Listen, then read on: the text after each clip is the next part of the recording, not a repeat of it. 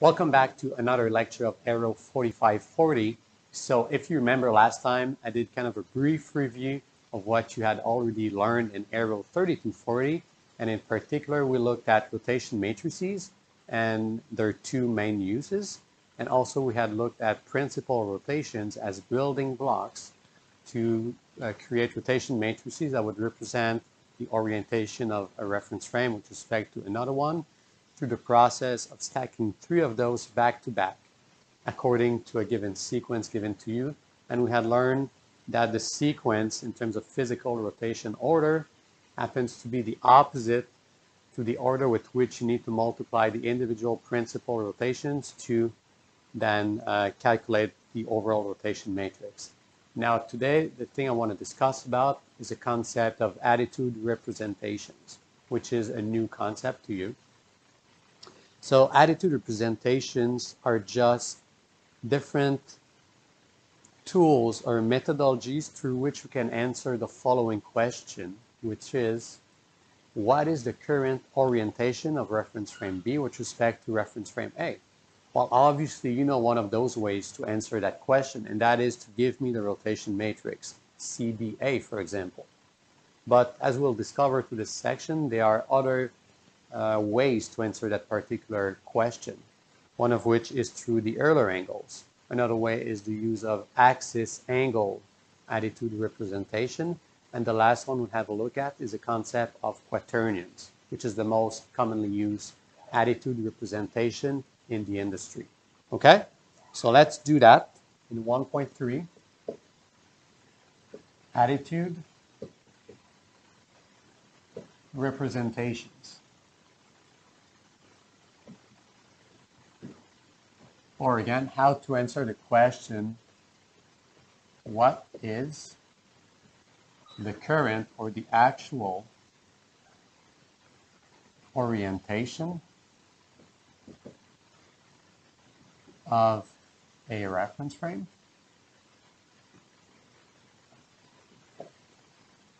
with respect to another one?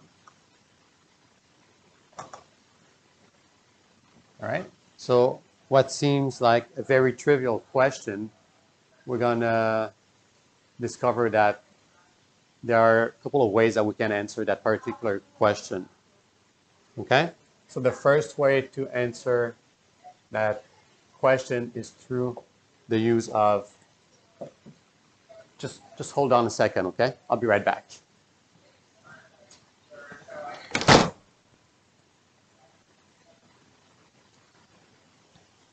Okay, I'm back. Sorry about that. There was some background noise that I needed to shut down a little bit. Okay, so 1.3.1, we're going to have a look at one way to answer that particular question, and that is the use of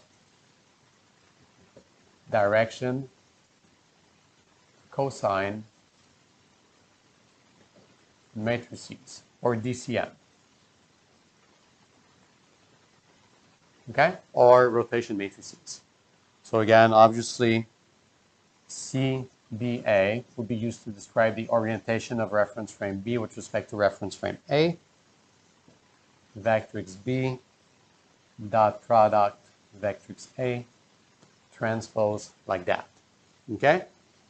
But to be more specific and tie things down to spacecraft applications, what we're going to look at in terms of attitude representation of a spacecraft on orbit will be the rotation matrix that relates what's known as the body fixed reference frame, B, with respect to our good old inertial reference frame, which happens to be the Earth-centered inertial reference frame. Okay? So in other words, we're going to rewrite this generic rotation matrix in terms of specific vectrices for spacecraft applications. And I'm going to write it this way, okay? Turns out that this particular rotation matrix, CBI, has a special name in spacecraft attitude dynamics and control applications, and that is the attitude matrix. Okay? So whenever I'm going to talk about calculating the attitude matrix or using the attitude matrix, always remember that that is just CBI as a rotation matrix. So that's kind of obvious. That is the first choice that you can use to answer that particular question, or that is the first attitude representation mathematical object that we can play with. The issue with CBI, if you want to choose that as the attitude representation of a spacecraft, is that you need to provide 9 scalars, right? Because within CBI, you have 9 entries, CBI being a 3x3 matrix. So 9 entries to completely represent the current 3-dimensional orientation of the body fixed reference frame, which is the spacecraft, with respect to the ECI reference frame. Just keep that in mind as we move forward, okay?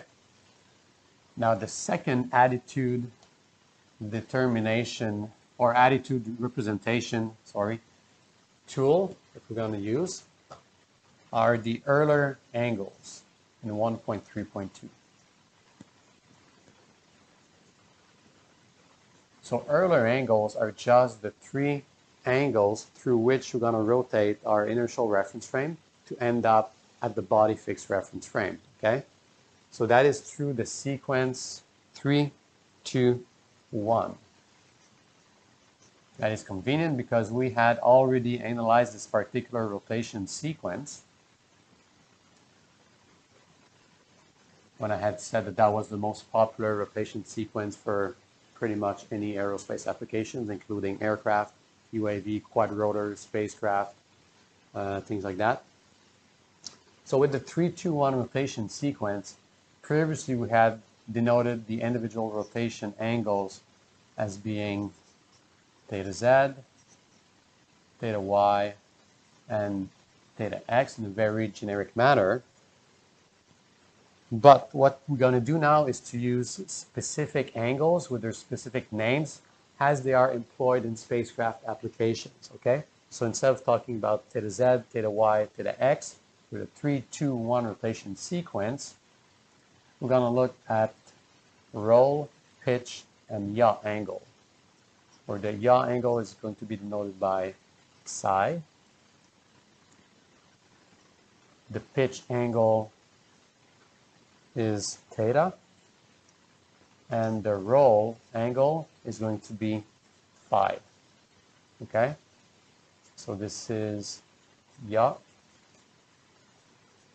roll, pitch. So roll, pitch, yaw angles are common names for the angles associated with the 3-2-1 rotation sequence, where a pitch angle is always the angle about an x unit vector. Our roll angle is an angle of rotation about a y unit vector, and the yaw angle is always the one through which you rotate about z unit vector. And that's why for the 3-2-1, which corresponds to the first rotation about z, followed by rotation about y, and last rotation about x, we are talking about the yaw, roll, pitch angles respectively. Okay?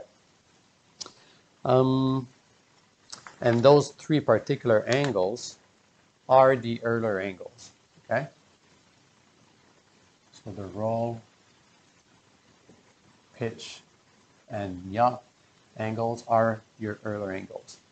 Now, one obvious benefit of using the Euler angles to represent the current orientation of your body fixed reference frame with respect to the ECI reference frame, or in other words, to represent the current attitude of your spacecraft instantaneously with respect to some reference frame that doesn't move around. If you remember IX pointing at Aries in the vernal direction, equinox, IX, IZ through the spin axis of the Earth, and IY obtained by the cross product of Z with X. So that's our inertial reference frame. And the body fixed reference frame as its center at the center of mass of the spacecraft, and the individual unit vectors of the body fixed reference frame denoted by this are going to be aligned as a function of the actual payloads or the instruments being carried on board the spacecraft or the actual mission. Okay, So we could have, for example, Bx here, By, and Bz. So to describe fully the three-dimensional orientation of our spacecraft with respect to our inertial perspective, then only three angles would be sufficient. Because if you were to give me the roll, pitch of the current orientation of your spacecraft, I would know exactly what would be, for example, the rotation matrix associated with that, because I know how to bridge the gap between the sequence with their individual angle of rotations to an attitude matrix or a rotation matrix at the end of the day. Okay? So again, one benefit of using Euler angles representation instead of the full blown out rotation matrix is just the number of information you have to provide. Here, three angles are sufficient because we know that this is for the 3 rotation, this is for the C2, and that one is for the C1 principal rotation. So that's the main benefit, okay?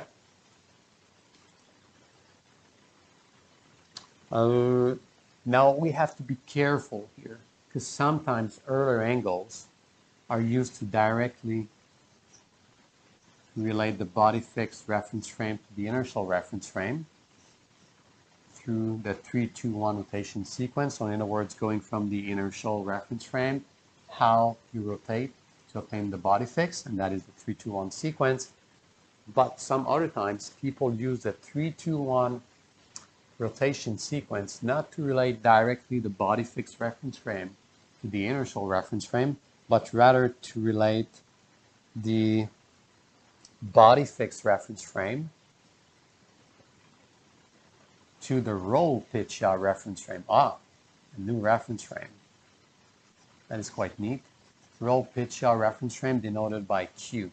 Okay, so let's have a quick look at what is this new reference frame and how it is organized in terms of the orientation of the respective unit vectors comprising the roll pitch yaw reference frame. Okay.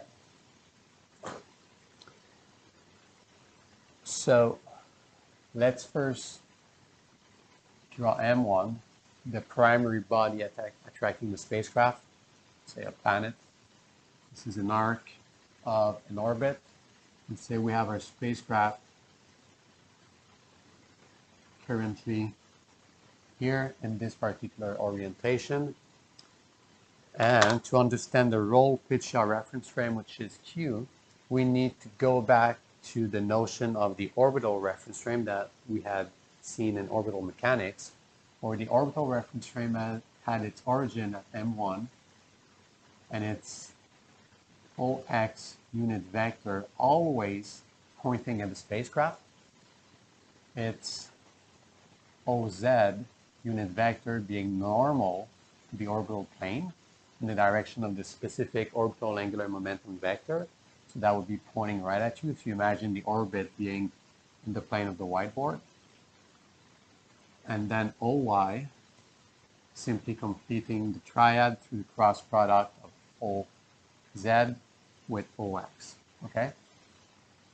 So as the spacecraft travels along its orbit, OX would rotate such that it always points at the spacecraft. Good. Okay. So that is the orbital reference frame that we have looked at in orbital mechanics. Now the new reference frame is referred to as the roll pitch yaw reference frame.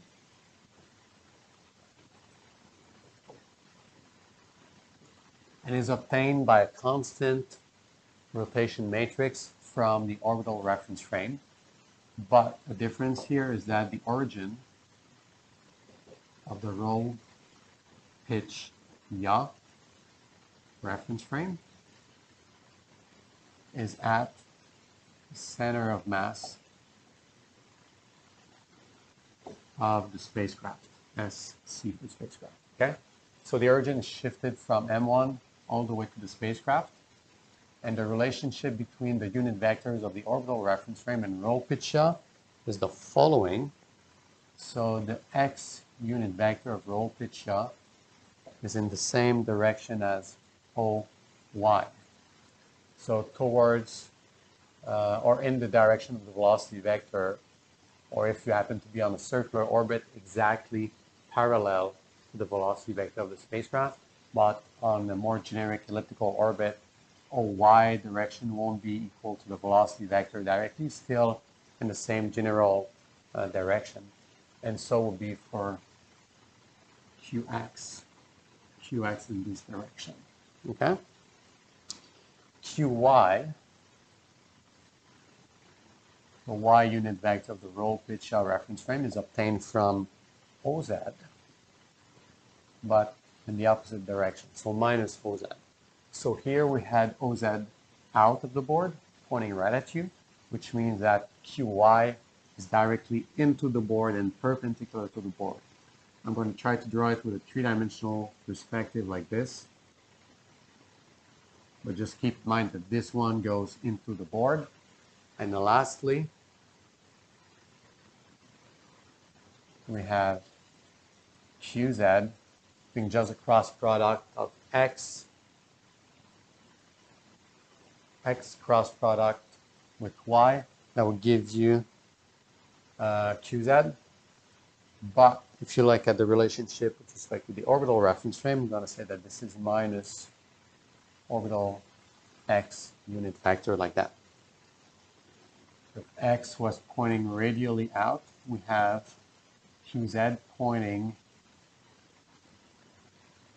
in this direction, always pointing towards the gravitational primary body M1 as the spacecraft travels around. So at some time in the future, we would have qx oriented like that, qz pointing at M1, and the same thing as before with qy pointing into the board. Okay? So that is the roll pitch yaw reference frame, such that a roll angle will mean that the spacecraft, if I am the spacecraft and I happen to be traveling in this direction, I have my qx vector directly in that direction, in the same general direction as my velocity vector, essentially. So a roll angle is me rolling about this vector like that as I'm moving forward. Okay? That is roll. Pitch would be the unit vector pointing, say, directly at you, like that, as I'm traveling in this direction. So that is my qy unit vector, such that the pitch angle is me rolling about this unit vector as I'm moving forward. Okay? So roll motion, pitch motion, and the last motion is a yaw motion, which would be through the unit vector coming from the spacecraft or me straight through the ground. All right, such that the yaw motion will be me doing this. Okay, so hopefully you enjoyed that little dance of roll pitch yaw, and that kind of helped you figuring out the three different Euler angles and how they relate to roll pitch yaw. Okay.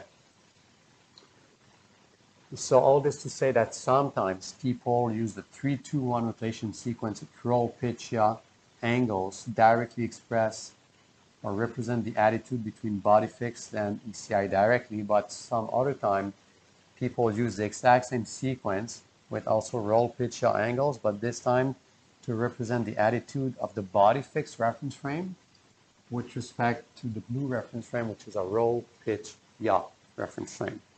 So if you, as an engineer, is interested at getting CBI, but you know that what is given to you is roll pitch yaw angles, but for CBQ, then all you have to do is to do the consecutive or successive rotation of rotation matrices and write that CBI, which is the attitude matrix that you want at the end of the day, will be related to CBQ through roll pitch yaw angles using the 3-2-1 sequence times CQO, the constant rotation matrix by relating the attitude of roll pitch yaw with respect to orbital reference frame, or that is blue with respect to red. That's what CQO refers to. And finally, multiply this with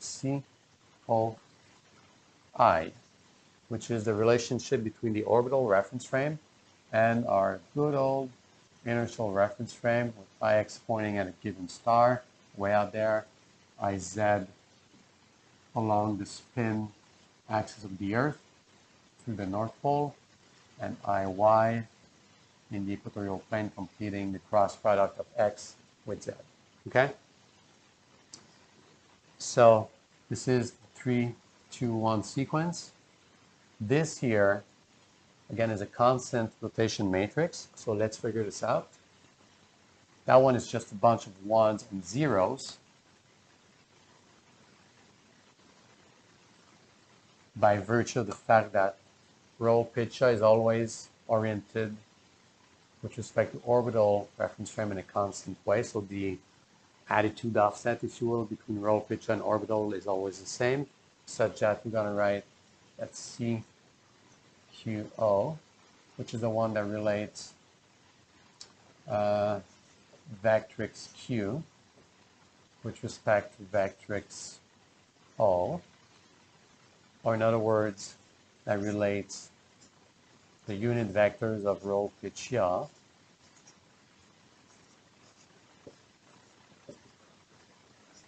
to the unit vectors of orbital, OX, OY, OZ. And just go back to the relationships we had here, and you say that QX is going to be equal to OY. So 0 times OX plus 1 times OY plus 0 times OZ. QY is minus OZ. So 0 OX, 0 OY, and minus 1 OZ. And finally, we have QZ equal to minus OX. So minus 1, 0, 0. Okay, so that is the constant rotation matrix CQO that you need to plug in here to determine the attitude matrix CBI, given the fact that in a particular situation, the Euler angles are used to denote the orientation of the body fix, but with respect to roll pitch yaw, instead of directly relating body fix with respect to ECI.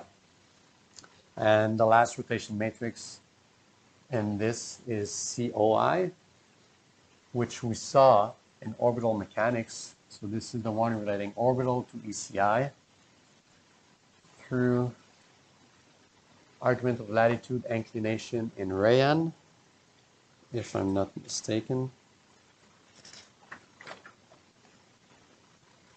Yeah, I'm going to just say that where COI is obtained by a 3, 1, 3 rotation sequence with angles Rayan, inclination, and argument of latitude, which you'll remember as being the summation of argument of perigee plus true anomaly. Okay, if you're not too sure about that one, go back to the lecture notes that I'll probably post online next to the lecture notes of this course. I'm going to repost the orbital mechanics lecture notes just to make sure that we're all on the same page. So, okay, so with that, you have now all the pieces to calculate the attitude matrix. So all in all, Euler angles is a very neat and elegant way to represent the spacecraft attitude. And the main benefit compared to using the attitude matrix with 9 entries is that all you need is those 3 individual angles, and you can take it from there and figure out the attitude directly. Okay? By virtue of the fact that the standard or the norm with Euler angles is to use the 3, 2, 1 rotation sequence. If that one happens to relate directly body fix with respect to ECI, that's very good. Otherwise, you know how to go from body fixed to roll pitch yaw, from body fixed to roll pitch yaw up to the attitude matrix reading body fixed with respect to ECI. Okay. So we looked at DCM, we looked at Euler angles. Now the third way to represent the attitude of a spacecraft in 1.3.3 is to use the axis angle representation.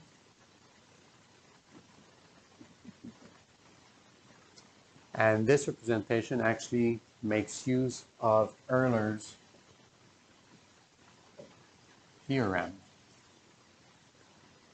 Okay, turns out that Euler was a pretty smart cookie because he came up with the three law of motion that were used to derive the, that's the one that says that the cube of the semi-major axis is proportional to the square of the orbital period.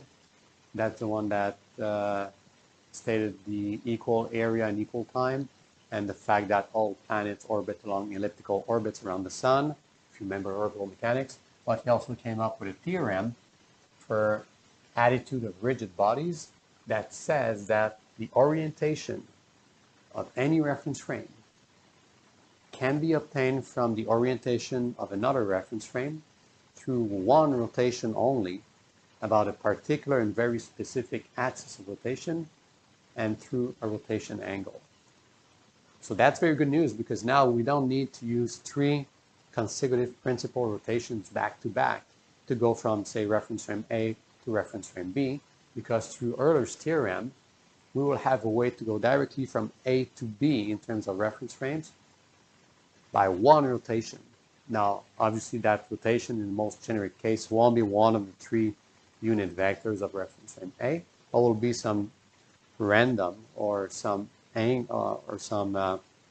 axis of rotation defined in 3D space.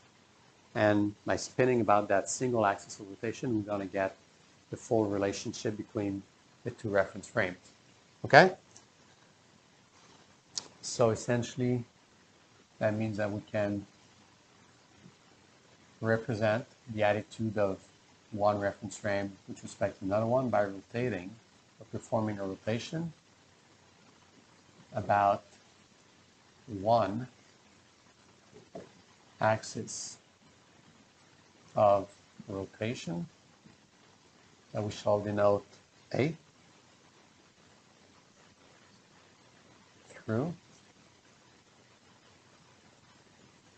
an angle about this axis denoted by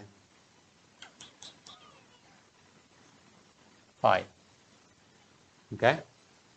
Well, don't confuse this phi associated with the axis angle representation and the roll angle. Those are two different things, okay? So how does that work?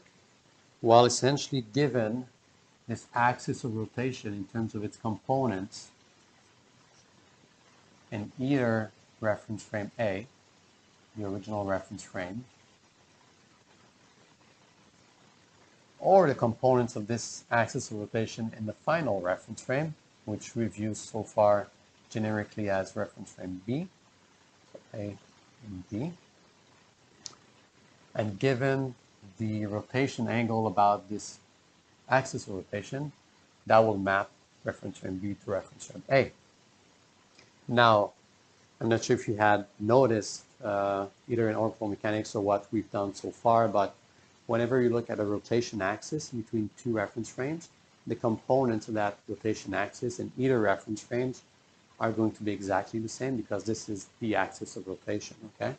So that because of this fact, we're going to say that the components of this axis of rotation A vector seen in reference frame A is going to be exactly equal to the components of the same vector, which is the axis of rotation, seen in reference frame B. And because of this, we're going to refer to the components of this vector in either reference frame to simply being just a matrix, 3x1 column matrix, okay? So given this, and the rotation in terms of angle about this axis, given in terms of components in either reference frame, we can then calculate CBA as being cos of the rotation angle times the identity matrix 3 by 3 plus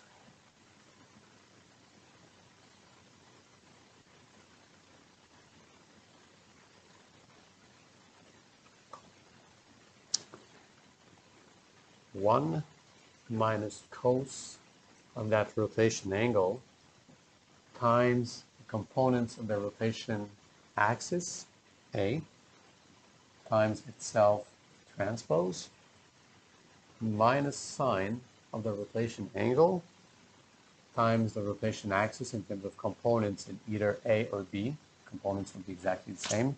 And then skew symmetric operator applied to this 3 by 1 column matrix to turn it into a 3 by 3 matrix. Okay? So all this to say that now, instead of using 3 Euler angles to completely determine or represent the attitude of the spacecraft with respect to the ECI reference frame, you could also very well use an axis angle attitude representation. But gee, what would be the benefit here? Because with Euler angles, all we needed were 3 scalars, rho, pitch, yaw angles, and that was it. But now we went from 3 to 1, 2, 3 for x, y, z components of this axis of rotation, and then 4 because we need to know the angle with which we rotate. But in practice, all you need really here is 3 pieces of information and not 4, because I'm going to say that the axis of rotation A is actually a unit vector, meaning that all you need then to completely describe or represent the attitude is 2 components of this vector instead of 3, and as well 1 angle, which is your phi angle. And why do we only need 2 components and not 3 for the x, y, z? Is because we're making use of the fact that this vector is a unit vector, and therefore its Euclidean norm, denoted by this, which is the square root of its x component square plus y component square plus z component square, will always be equal to 1.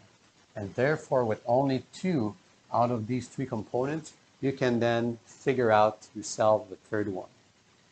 Or in other words, the third components missing from this guy is deterministic, meaning that it can be exactly calculated as opposed to being stochastic, which would mean that it could have been whatever. And the reason for that is because of the unity constraint, which is applied to the rotation axis, or this vector A. Okay? So again, to sum up, you only need 3 pieces of information. 1 for the rotation angle, and only 2 out of 3 components for this vector, because the third one can be easily determined by applying this constraint, and therefore can be solved out of that equation. Okay?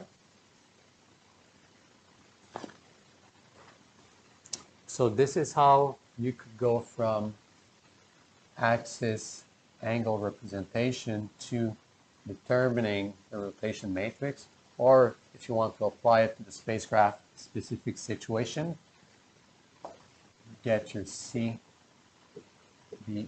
or your attitude matrix out of that. That is a very powerful theorem that was discovered by Euler. But you can also play with the equations and do the opposite. So given a rotation matrix, how can you figure out what will be the axis of rotation and the angle of rotation? So the inverse problem will be to solve for the axis of rotation given the attitude matrix. And the answer is just taking 1/2 of C XX plus C YY plus C ZZ.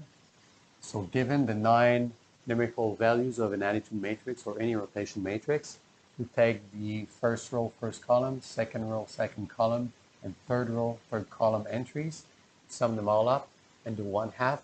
Our cos of that is going to give you the angle of rotation needed to go from one reference frame to the other one. And all this, sorry, is -1 in the end. Okay?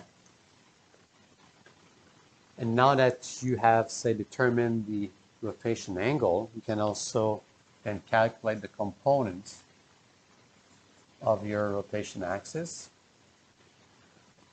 Okay? A is the same as this, which would be the same as CYZ minus CZY. This divided by 2 times psi of the axis of rotation, which you had solved for previously here. Now the y component of this of the rotation axis seen in either reference frame A or B, it's going to be the same. It's going to be equal to CZX minus CXZ divided by 2 sine phi. And lastly, CXY minus CYX divided by 2 sine of your rotation angle. And this is how you can relate the axis angle representation, which only requires 3 pieces of information and not 4. Never do that mistake.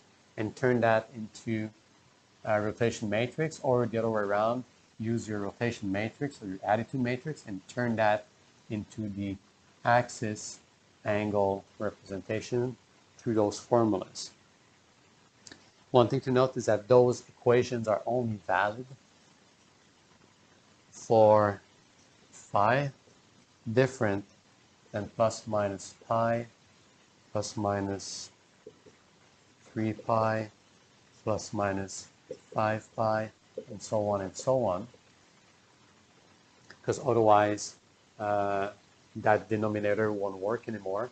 So if you have a case where when you calculate that you end up at pi, 3 pi, plus or minus 5 pi, and so on, then you need to use alternate equations to get the components of your axis of rotation, or to get your AX, AY, AZ. And those formulas are plus minus square root of 1 plus C11 or CXX. I prefer to use the letters for the subscript of a rotation matrix instead of the index in terms of number of rows and columns. So 1 plus CXX over 2, like that, plus minus square root of 1 plus CYY over 2. And lastly, plus minus square root of 1 plus CZZ over 2. That is for the X, Y, Z components of your rotation axis A in terms of its components. Okay, so the plus minus here only corresponds to if you happen to have plus pi, then use the plus. If you end up at minus 5 for the angle, you would use the minus signs here. And same for 3 pi, 5 pi, plus minus 7 pi, okay, and so on and so on. Good, good, good, good.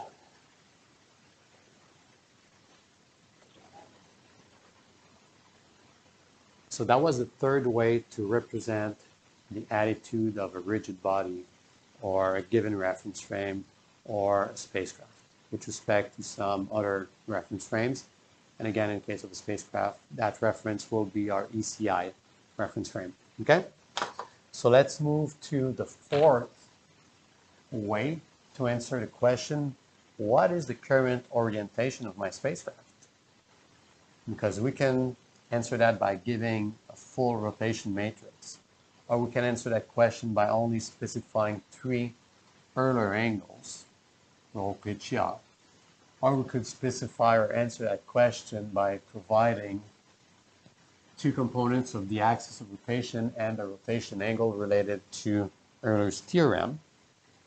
Or alternatively, which is the most preferred way to do things in spacecraft attitude dynamics and control, in academia, in research centers, government, industry, all over the place, is through the use of quaternions.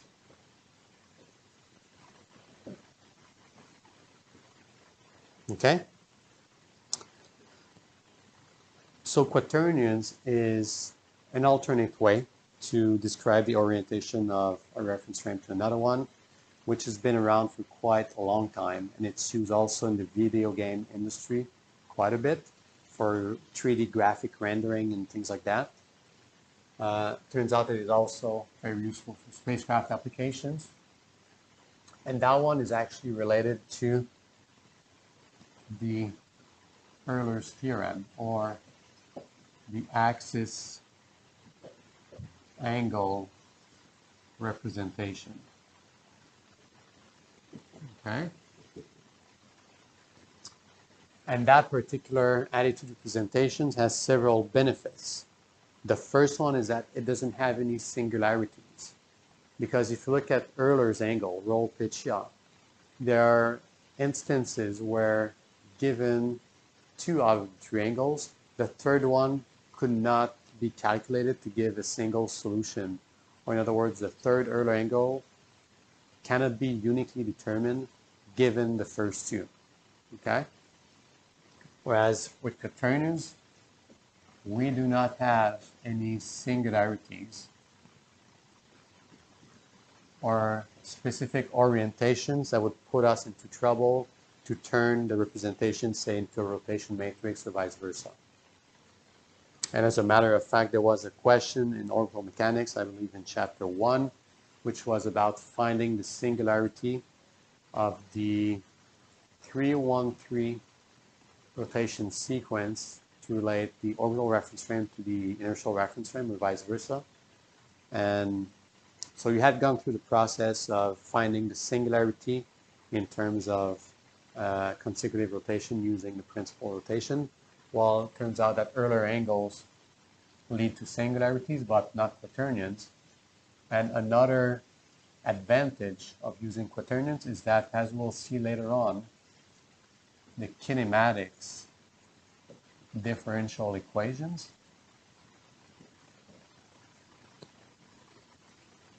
that will allow us to calculate the rate of change of a rotation matrix, or the rate of change of Euler angles, or the rate of change of quaternions.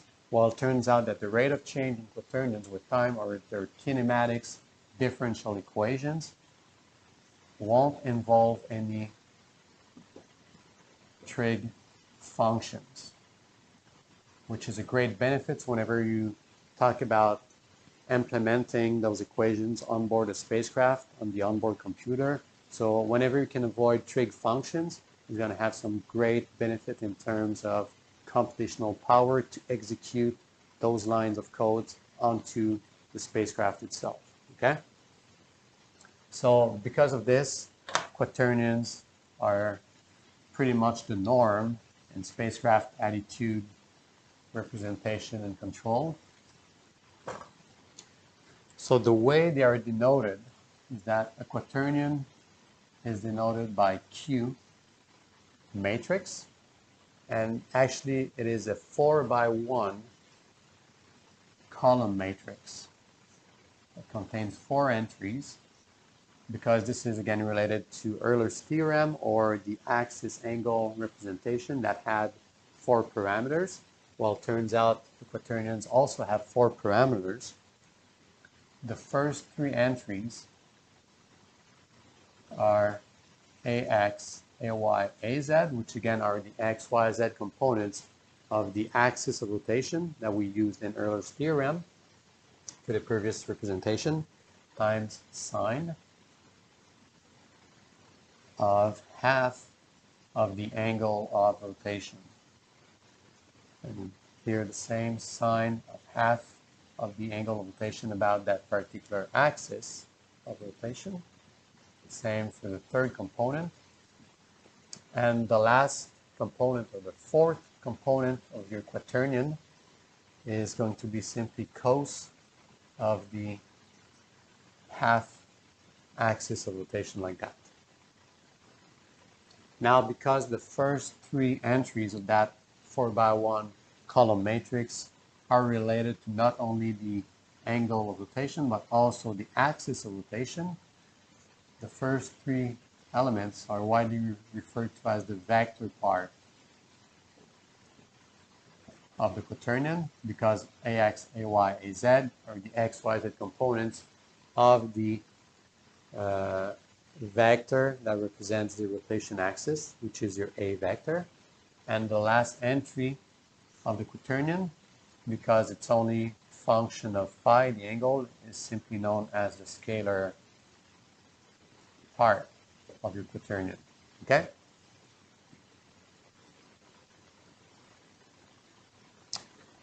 Turns out that this could be written a little bit more concisely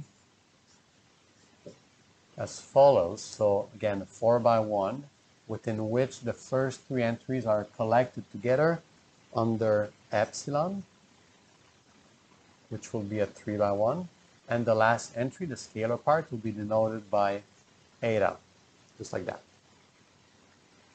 Where obviously we can say that epsilon matrix looks like the euro symbol, actually. But I'm not talking about finances here, I'm talking about attitude dynamics, so don't get confused. Okay, so the vector part of my quaternion is simply equal by definition to the first 3 entries. Sine half angle, sine half angle, and sine half angle here, and also where eta had been set to be equal by definition to simply cos of half of the angle. Okay?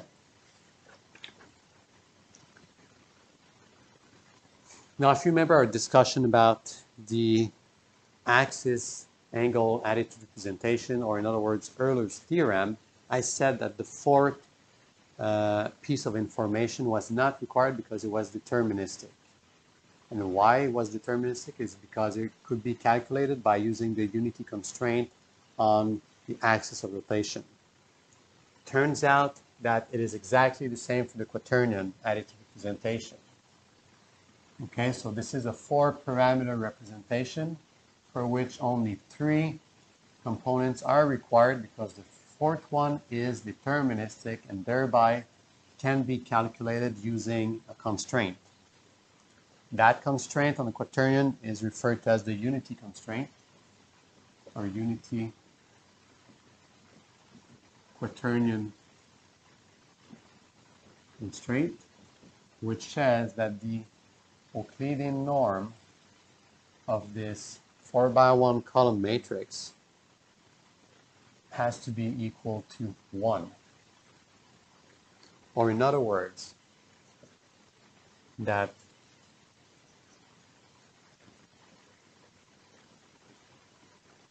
epsilon x square plus epsilon y square plus epsilon z square plus eta square, square root of all that, has to be equal to 1. Okay? That is a unity constraint on the quaternion that needs to be satisfied at any point in time. Okay. Now, another cool thing you can do with quaternion is to turn them into attitude matrix, if that's what you want to do, but may not be necessary, but it's just good to know that a quaternion could be related to a rotation matrix relating reference frame B to reference frame A, or more specifically in spacecraft applications relating the body fixed frame to the inertial reference frame, given the quaternion. So the answer to that is to take the scalar part square minus the vector part as a 3×1 transpose times the 3×1 vector part.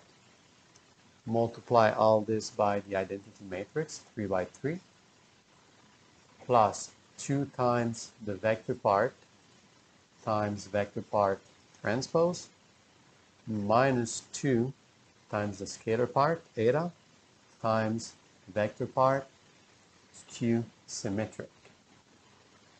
And obviously the skew symmetric of a 3×1 ends up being the 3×3 skew symmetric matrix that you construct out of the initial column matrix. And that is the 3×3 that has the zeros on the lead diagonal, the minus z on the x, y entry, the positive x. I don't know on top of my head. You have to go back to the lecture notes to figure out exactly how to construct a skew symmetric matrix out of a 3×1, but if I'm not mistaken, that would be the zeros here, minus z, is it x or y? I forgot. This is positive z. Anyway, okay? So go back to orbital mechanics or somewhere in the lecture notes here and figure out this skew symmetric construction out of the 3×1, okay? So that's one way that you can convert from one representation to another one, in that case from quaternions to attitude matrix. But you can also do the exact opposite, which would be to go from attitude matrix to quaternions. And if that's what you want to do, the first thing you'll do is calculate the scalar part of the quaternion, eta, which is going to be equal to plus minus 1/2 of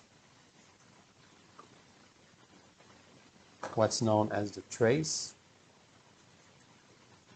of your attitude matrix CBA, or more specifically CBI, doesn't even matter. Trace of your matrix 3×3 plus 1 and square root of this, where the trace mathematical operator refers to the summation of the elements along the lead diagonal of your matrix. If you have a 3×2 matrix, you take this entry plus that one plus this one, and that is the trace of the matrix. Gives you a scalar, plus 1, square root of, and half will give you scalar part of the quaternion. And where the,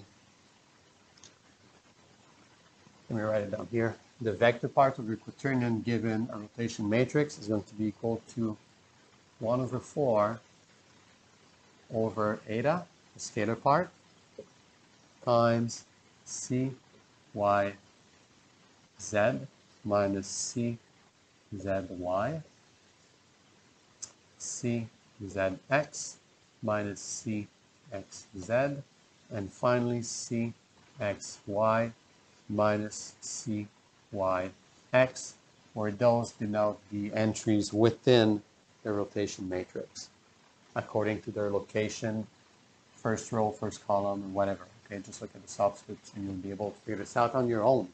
Good. So that is how to go from quaternions to attitude matrix, or vice versa, how to calculate the quaternions given the attitude matrix CBI, specifically in the case of spacecraft attitude dynamics, or generically speaking, CBA. Okay? Last thing you can do with quaternions is similar to what we did with rotation matrices, and that is to do consecutive rotations. Remember, with rotation matrices, we had, for example, CCA equal to CCB times CBA. So we're just stacking them together like that, one after the other, making sure that the subscripts were making sense. Well, we can do a very similar thing with quaternions. And I'll show you how.